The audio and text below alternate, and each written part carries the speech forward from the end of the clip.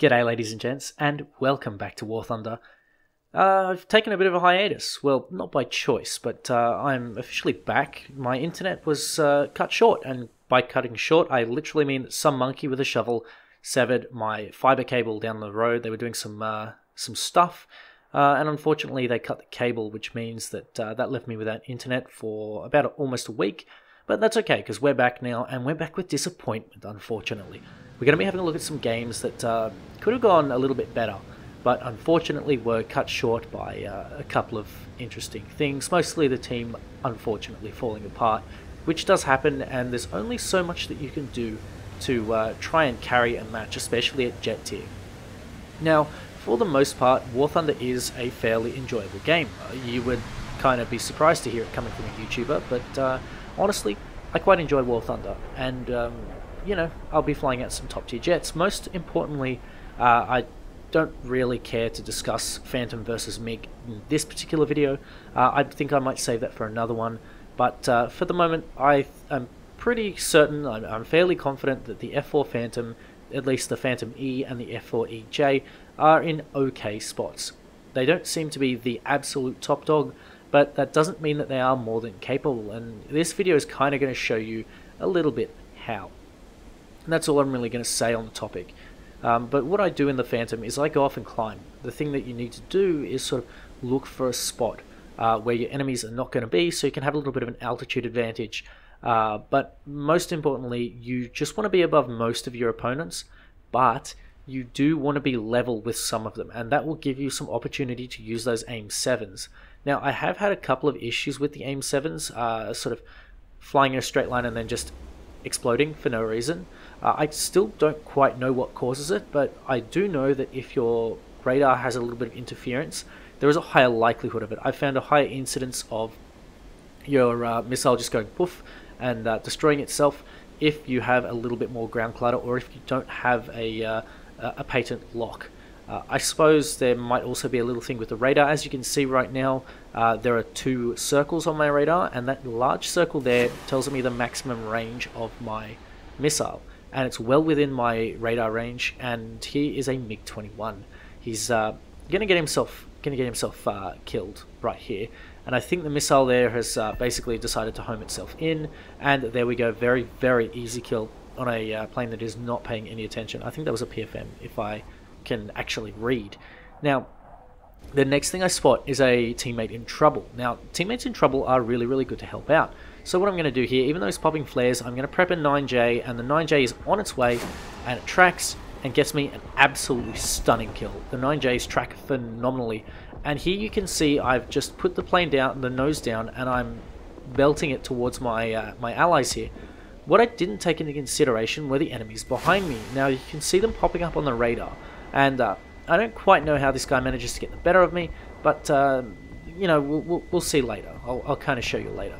So within the range of 2 kilometers from the MiG-21 there, I managed to take him out very easily. There's that Mirage there, and he is eventually going to be the death of me.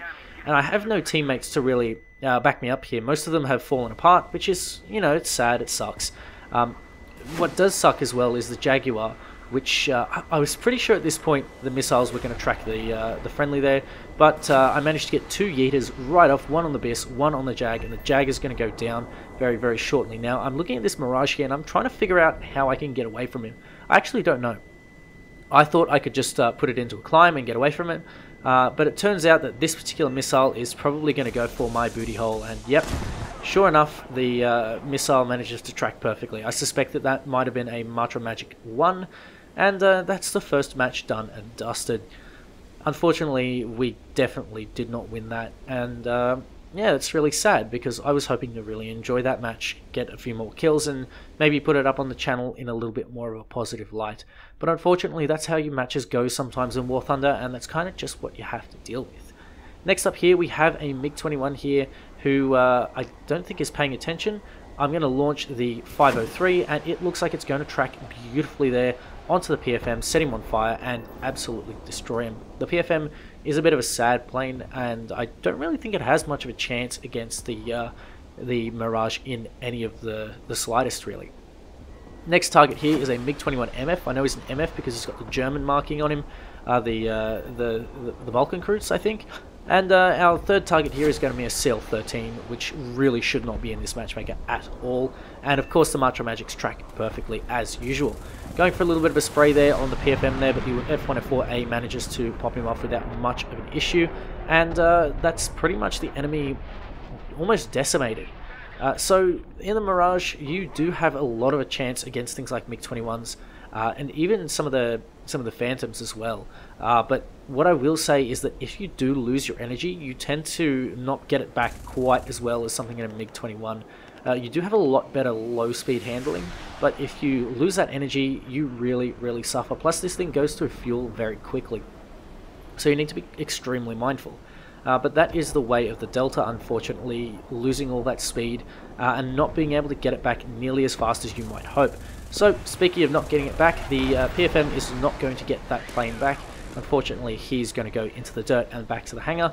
And the Q5 here wants a piece of me, but unfortunately China not number one, and the missile is heading straight for the Q5.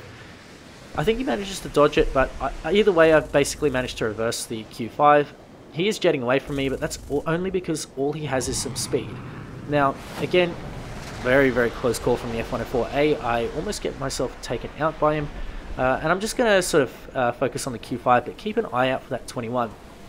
Now, do take note of this particular MiG-21. He is going to come in nice and close, and I think that was a bit of an ambitious missile for either me or for him. I make a big mistake here. I didn't realize that I didn't have the speed, but regardless, the Mirage excels in that low speed handling, and the MiG-21 BIS excels in energy. So consider the Mirage something like the Spitfire of top tier. It doesn't quite retain energy, but it does turn extremely well. Maybe you can consider the J-35 the Zero of top tier, and the F4 Phantom as the P-47, the MiG-21 BIS as the Gax. Surprise, surprise. The British, unfortunately, are a little bit Pepega. They also get a Phantom, so you can consider that like a P-47 as well. The F1F4S could be, I don't know, like the F-84Gs, you know, where they just sort of zoom and zoom some more, and that's about it. You do actually have a fair variety of top tier jets. It just seems that the MiG-21 BIS and the F4E and EJ are the real kings here. And once you sort of get to that territory, you don't actually get many other jets that can... They can fight it without a problem, but they just aren't at the same quality. They're not quite at the same level, and unfortunately, whilst the 10.7 Mirage 3C has plenty of armament to deal with its opponents, it sort of gets superseded by the Phantom and the MiG-21 in both its performance capabilities, especially in terms of energy, which I would argue is more important than turn rate, but of course in ammunition capacity, meaning the number of missiles that they carry, as well as the efficacy of the guns. I would argue that the GSH-23s, whilst being the worst, are still fairly competent, but the Defas or Aidens that go alongside the Mirage 3 are not really so much. I would personally rank the Defas as the second worst after the GSH-23s, and of course the Vulcan sits well beyond the sort of top echelons of what you would expect based on the other two of the cannons at top tier. Don't get me wrong, the Defas do a phenomenal amount of damage, but unfortunately here I am out of fuel, which is one of the issues again with the Mirage. There are too many things holding it back. Don't get me wrong, it is a fantastic plane. But compared to the BIS and compared to the F4E and the EJ currently with their radar-guided missiles, I genuinely believe that the Mirage 3C has been superseded, well and truly. When it was first introduced, it was definitely capable, and it still is capable, but to a lesser degree due to the sort of lack of armament and the overall lack of performance, despite being able to catch certain planes like the F4E at low altitude, of course, which kind of surprised me. However, in this case, I think it may have been because that particular plane had something like 20 minutes of fuel, and of course maybe he had ditched the 530. I think it's the big chonker of a missile.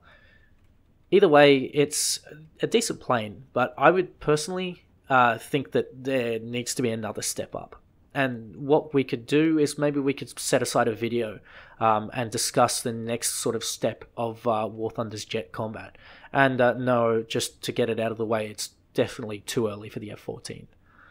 Anyway, in the Mirage here, it does have a fairly good glide slope, which means that if you do run out of fuel, you have a fairly strong chance of returning back to base, provided that you have enough altitude in the beginning. Another thing to note is that the Mirage does chew through fuel for some odd reason. It must have a fuel consumption rate on Afterburner of double of what the poor little non-afterburning version, or the non-afterburning stage of this engine has. So what I'm going to do is I'm just going to come in nice and slow. I can't see any enemies, which is a really good sign. It sort of means that it's not a really good sign because I don't actually know where they are. I can live in blissful ignorance and pretend that, hey, they don't really sort of have any issues here. And just as a quick side note, I'd like you guys to have a look at the pylons and see that little sort of trailing on my screen recording there. I'd kind of like to know what that is. Do I need to look into a new monitor? Because I really don't like it and it's bothering me. You know what also bothers me? Airway strafers. This particular MiG-21 BIS has decided to set me on fire, and luckily because I have no fuel, I can start repairing.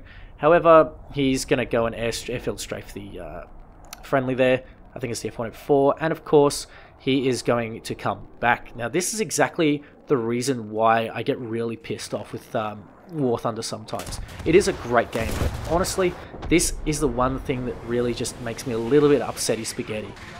The airfield changes, the airfield AA changes that I proposed in my video, which you should go and watch, by the way. I'll put it up on the card on the video. You know, the little thing that pops up on your right hand side, that should pop up about now for you to go and watch. Alternatively, you can go and search for it on the YouTube channel, but realistically, I would just absolutely love for a change to the airfield AA situation, because honestly, that was kind of pathetic and it's kind of a cheap way to win the match.